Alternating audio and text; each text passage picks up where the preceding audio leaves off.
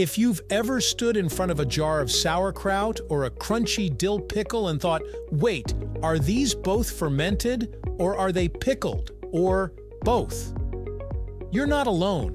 Fermenting and pickling might seem like they're just two fancy words for the same thing, soaking vegetables in a jar until they taste tangy.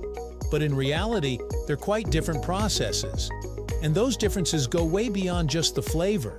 In fact, they even change how healthy the final food is, how it's stored, and how it tastes on your plate.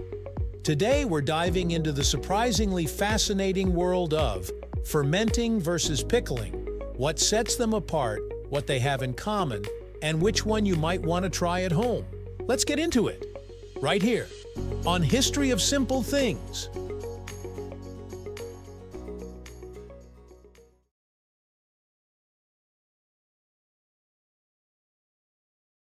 Let's start by clearing up the biggest misconception. Fermentation and pickling are not interchangeable terms. Sure, some fermented foods are pickled and some pickled foods are fermented, but one does not automatically mean the other. Fermentation is a metabolic process. Basically, it's when microorganisms like bacteria, yeast, or mold break down food components, often sugars or carbohydrates, into other compounds like acids, gases, or alcohol. That's how grapes turn into wine, milk turns into yogurt, and cabbage turns into sauerkraut. Pickling, on the other hand, is a preservation method, typically using an acidic solution, most often vinegar, to give food that sour taste while preventing spoilage. When you pour vinegar over cucumbers and let them sit, you're pickling, not fermenting. Think of it this way: fermentation is biology, pickling is chemistry.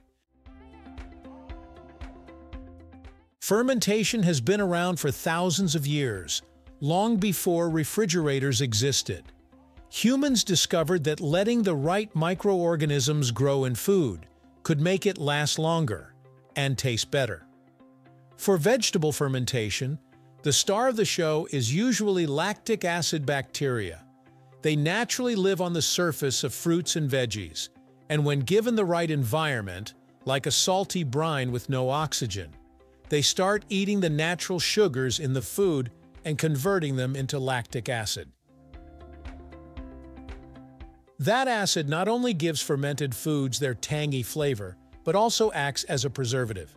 The magic here is that you don't add acid yourself. It's created during the process. Examples of fermented foods include sauerkraut, kimchi, yogurt, kefir, miso, and sourdough bread. Each has its own set of microorganisms that shape the flavor, texture, and even aroma. And because it's a living process, fermentation often gives you beneficial probiotics, good bacteria that can help support gut health. Pickling takes a different approach. Instead of letting bacteria naturally create acid, you add acid directly, most commonly vinegar. The high acidity creates an environment where harmful bacteria can't survive, which means the food stays safe to eat for a long time. There are two main types of pickling. Quick pickling. You simply heat vinegar with water, salt, sugar, and spices. Pour it over your vegetables and store it in the fridge. You get a tangy flavor almost immediately. Canning pickles. Here you process jars in boiling water to create a vacuum seal, allowing them to be shelf-stable for months or years. While pickling gives you that same sour punch, it doesn't always come with probiotics, since the acidic environment can kill off most live bacteria. That's why your average store-bought vinegar pickles don't offer the same gut health benefits as fermented foods. Fermentation and pickling create different flavor profiles. Fermented foods have a more complex, layered tanginess. That's because fermentation produces not just acids, but also alcohols, esters, and other flavor compounds. This complexity is why sourdough bread tastes so different from bread made with commercial yeast, or why kimchi has that deep, funky umami note. Pickled foods, on the other hand, have a cleaner, sharper sourness that comes directly from vinegar. It's bright, punchy, and immediate, but it doesn't have the same depth you'd get from fermentation. Both can be delicious. It just depends on what you're in the mood for. Fermentation often gets more attention for health benefits, and for good reason. Many fermented foods contain live probiotics, microorganisms that can improve gut health, digestion, and even immune function. But here's the catch. Not all fermented foods keep their probiotics by the time they reach your plate. If they've been pasteurized or cooked after fermentation, the beneficial bacteria are gone. That's why refrigerated sauerkraut or kimchi often has more live cultures than shelf-stable versions. Pickling doesn't generally provide probiotics, but it's not without benefits. Vinegar itself can help regulate blood sugar and may aid digestion.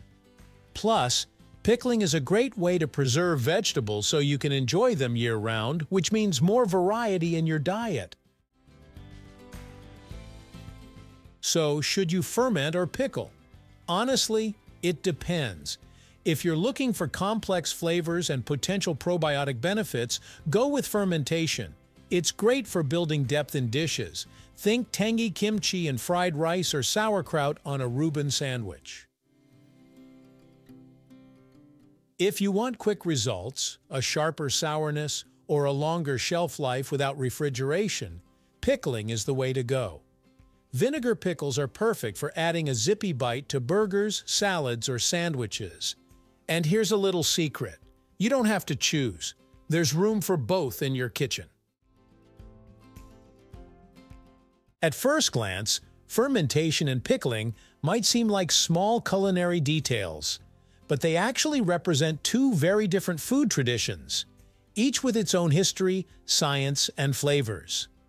Both are time-tested methods for preserving food, both have brought countless flavors to our plates, and both can be done in your own kitchen with just a few simple ingredients.